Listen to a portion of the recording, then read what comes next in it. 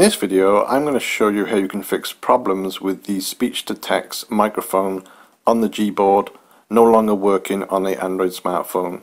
So the Gboard appears when you use things like a web browser or even WhatsApp, and allows you to type the microphone and speak to your phone and the words appear on your screen. So for example, if I open up a web browser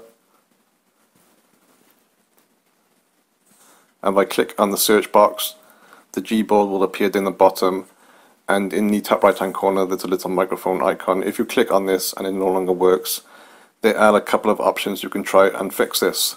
So the first one is to try and reinstall the Gboard. So what you need to do is go to the Google Play Store. So normally you just swipe up from your smartphone and reveal all the apps, and then scroll down towards the letter P for the Google Play Store, and under there you should see the Google Play Store, so click on that. So what we want to do then is use the search box in the top and search for Gboard. So just type GB and normally it appears at the top. And then from there we want to select the uninstall option.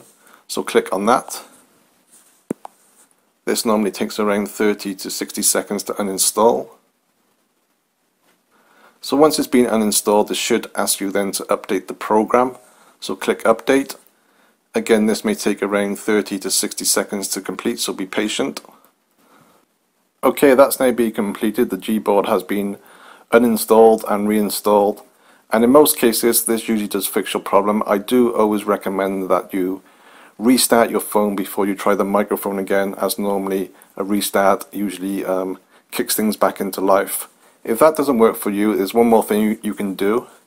Again, what you want to do is go back to the Google Play Store,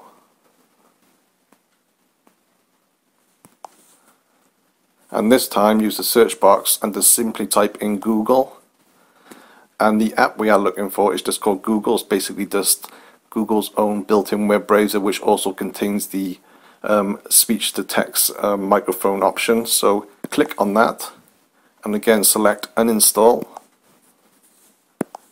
Again, this may take around 30 to 60 seconds to complete. So once that's done, again select the update option.